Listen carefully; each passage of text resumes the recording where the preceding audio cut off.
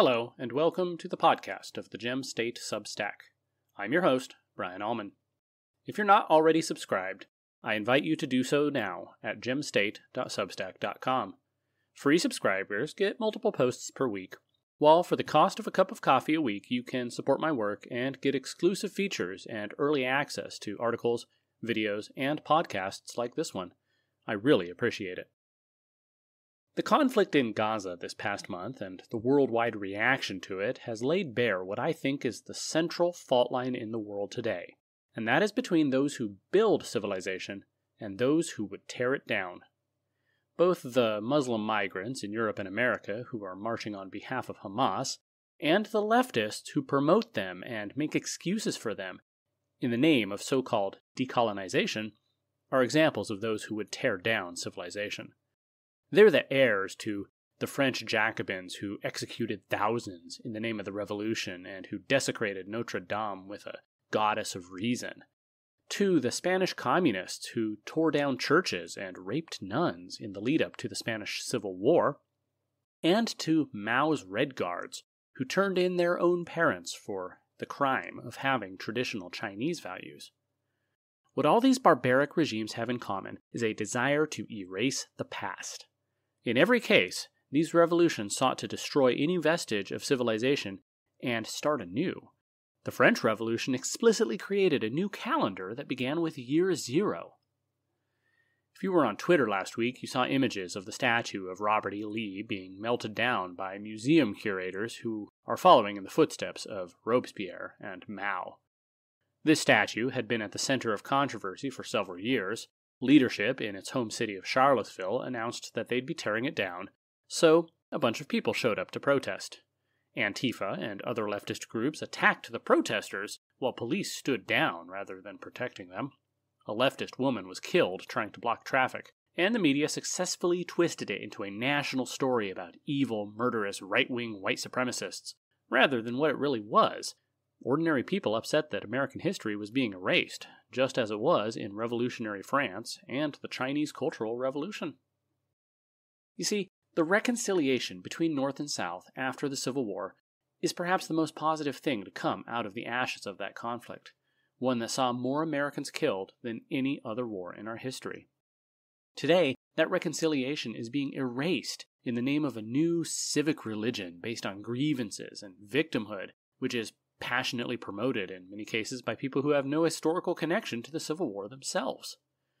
They've torn down Confederate statues. They've renamed military bases that were named in honor of Confederate generals. They've even exhumed bodies, and, the battle flag, once a symbol of Southern pride, has effectively been banned in our society now.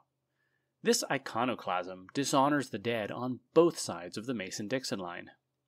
The American left is relitigating the Civil War not because it needs relitigating, but because they're signaling what they will do to you and to me. Melting down a bronze Robert E. Lee is a proxy for burning us, our families, our communities, our books, our traditions, throwing them on the ash heap of history. In addition to melting down the statue, those same barbarian iconoclasts desecrated the memorial to Robert E. Lee's horse Traveler, as well as countless other Confederate memorials. They even dug up the bones of General Nathan Bedford Forrest. This isn't what civilized people do. Union soldiers who fought the bloody Civil War in the first place and saw their friends die at the hands of the Confederates had more respect for their adversaries than leftists today. In my post earlier this year for Memorial Day, I quoted a speech by Oliver Wendell Holmes Jr. He was wounded 3 times during his service to the Union Army, but would later go on to become one of our most prominent Supreme Court justices, and his writings on American jurisprudence are still routinely cited today. In 1884, nearly 2 decades after the end of the Civil War, Holmes gave an address to a post of the Grand Army of the Republic, a fraternal organization of Union veterans. In his speech, Holmes recognized that the men who fought for both the North and the South did so for what to them were good reasons. He said, quote, "The soldiers who were doing their best to kill one another felt less of personal hostility, I am very certain, than some who were not imperiled by their mutual endeavors. We believed that it was most desirable that the North should win. We believed in the principle that the Union is indissoluble. We, or many of us at least, also believed that the conflict was inevitable, and that slavery had lasted long enough. But we equally believed that those who stood against us held just as sacred conviction that were the opposite of ours, and we respected them as every man with a heart must respect those who give it all for their belief." End quote.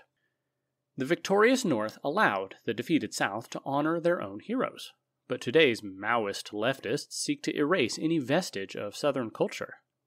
Robert E. Lee was once universally admired on both sides of the conflict, until just a few years ago when the forces of intersectionality and decolonization turned on him. He won't be the last, however. As much as the Republican Surrender Caucus might wish it, the left will not be satisfied if you give them this much. If you acquiesce to the destruction of Confederate monuments and renaming military bases, they won't stop there. But seeing weakness, they will grow bolder.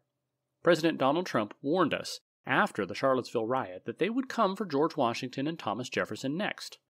The media laughed at him and mocked him, but it's already begun. These same forces have torn down monuments to Teddy Roosevelt and even Abraham Lincoln himself already. Every argument for tearing down Robert E. Lee, he was a slave owner. He rebelled against the government, can be applied to Washington too.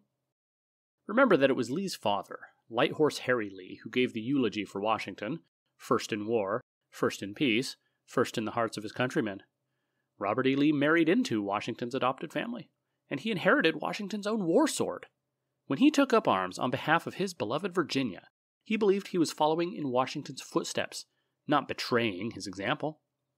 They melted him down anyway, and they gloated about it. And what are they raising up in his place?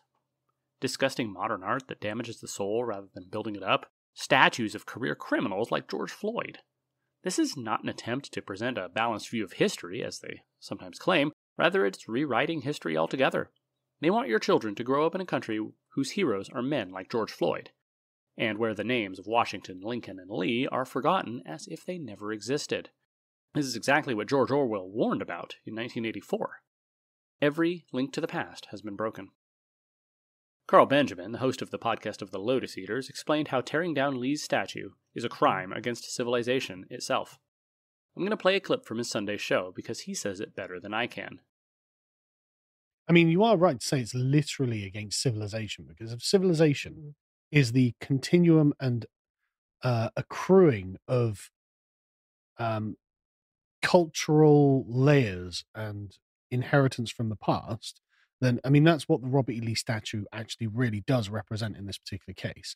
Whether you agree with the two sides of the Civil War or not, and I'm not an American, so I really don't care. I've got zero investment in the Confederacy or the Union. I'm not an American. I don't care, right? It's not, I wouldn't care if history had gone the other way. What difference would it make to me, right? But the point is, this is what happened in America, and the statue becomes totemic and symbolic about that issue and what that meant to the development of the American Republic. And so it's something that you carry forward from the past into the future by means of the present. And that's literally what a civilization is, like metaphysically. That's what the thing is. And so, attacking that thing, I think calling it anti-civilization is the best way of framing it. Let me ask you something. Why does Boise have an Anne Frank Holocaust Memorial? Idaho had nothing to do with the genocide of European Jews and other groups at the hands of Nazi Germany. Yet it was placed there so that people would remember what happened and make sure something like that never happens again.